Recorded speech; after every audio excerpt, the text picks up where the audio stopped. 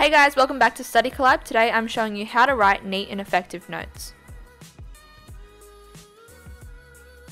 In this video, I'm going to go more into detail how I write notes out of a textbook, so I'm going to be using my math notes as an example. The following are some of my note-taking essentials that I always use whenever I write notes.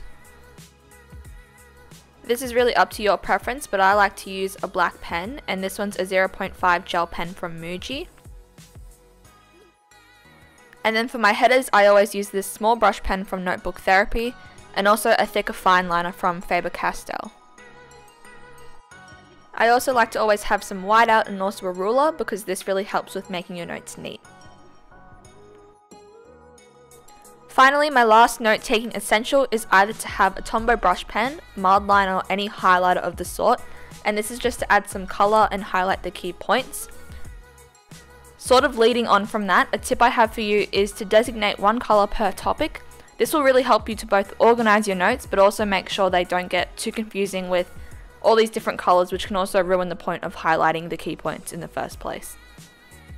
So to start, I take the subtopic that's written in the textbook, so in that blue bar there, and then I write that straight onto my paper with a brush calligraphy pen.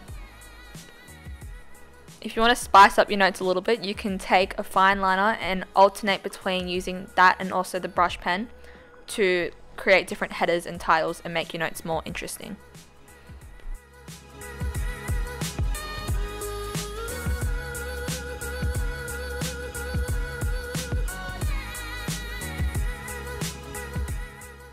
Once I've written that, I always take the coloured pen, so in this case a Tombow brush marker, and I take the thicker side and draw a line underneath it, but sometimes I also like to take the thinner side and alternate between thick and thin lines, but you can sort of decorate it however you want to. And these are just some examples of other banner decorative things I like to do to the titles up the top.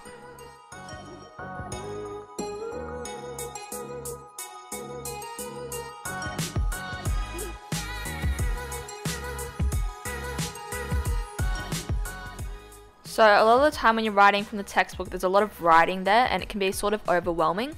But if you're looking at the textbook and wanting to write the key points, I would say look at the bolded parts and also the diagrams, because usually they can explain things a lot more simpler than writing a whole paragraph about it. So in this example here, I'd write that bolded sentence underneath, write the formula there, and also draw the diagram.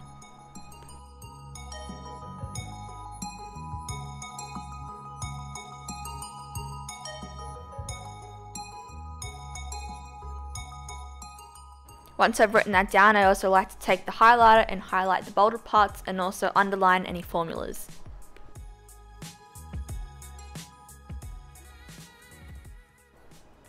For subjects like maths, it's always good to write down a full worked example in your notes. This is just so when you come back to review them later on, they make more sense, because having just formulas and sentences might not make a whole lot of sense in terms of how to use them properly. So if you have a full step-by-step of how to do a certain type of question, you're also more likely to remember the information when you come back to revise. So in my case, the worked example is already written for me in that blue box. However, if your textbook doesn't have this, you can always write down any worked examples that your teacher goes through together on the board. Also remember that these are your notes, so you can tailor them to however you like, because you're most likely going to be the only one looking at them, so they only need to make sense for you. So in the worked example, if you don't need to write down every single step because you already know it, then don't write it down, because it's just going to waste more time and it's not going to be beneficial to your revision.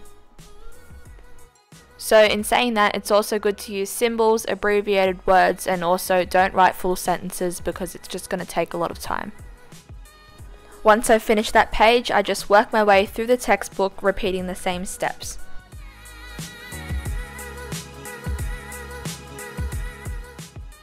To make things stand out, you can draw boxes around them, highlight them, or underline.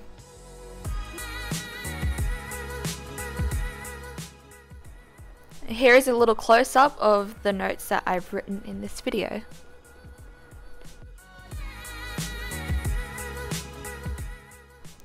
And that's about it for this note-taking video. I hope some of these tips were useful and you're able to use them in your own notes, and let me know how it goes down below in the comments. Also, don't forget to like and subscribe for more videos like this, and we'll see you in our next one.